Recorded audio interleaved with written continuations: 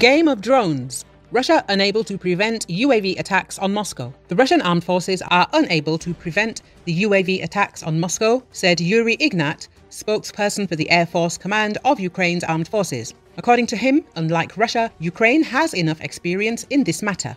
Ignat ridiculed the famous Russian anti-aircraft defense. And where is the famous Russian air defense? A drone is a difficult target. Here's an example. Shaheds, which unfortunately is coming. It is not easy to topple them. They fly slowly, but the target is quite difficult for air defense systems. Ukrainian soldiers have some experience shooting them down. All defense forces, not just the Air Force. Now the Russian military will probably also have such an experience which cannot cope with the UAVs that do not approach them for the first time, he said.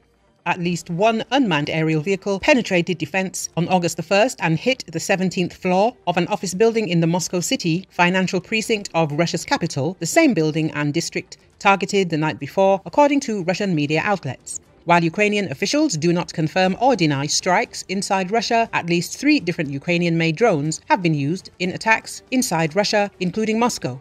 Russia traditionally blamed Ukraine. Due to the incident, Vnukovo Airport in the Russian Federation was temporarily closed for arrivals and departures, and flights were diverted to other airports.